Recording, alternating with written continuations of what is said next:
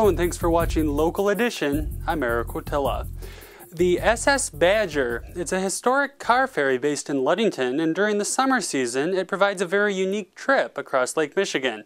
Vic McCarty joined in on one of the ship's recent trips and brings us the details.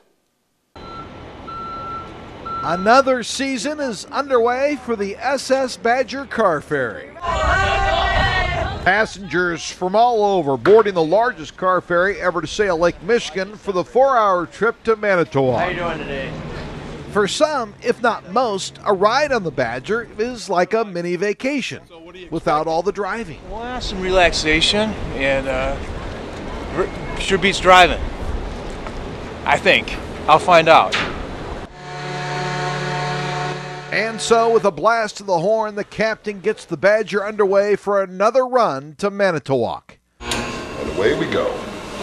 In June, the Badger starts making 4 trips to and from Manitowoc a day, making this a 24-hour operation for the 50 to 60 crew members.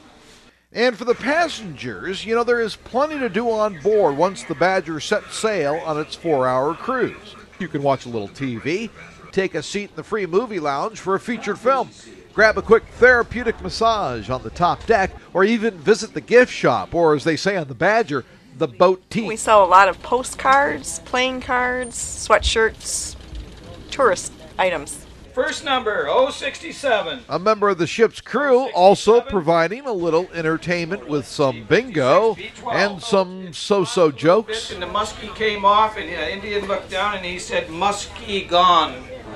And from then on, the town of Muskegon was born.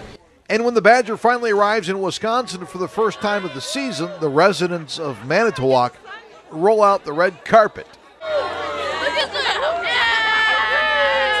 We're welcoming the Badger to Manitowoc, which is an annual affair. No matter what the weather, we're here.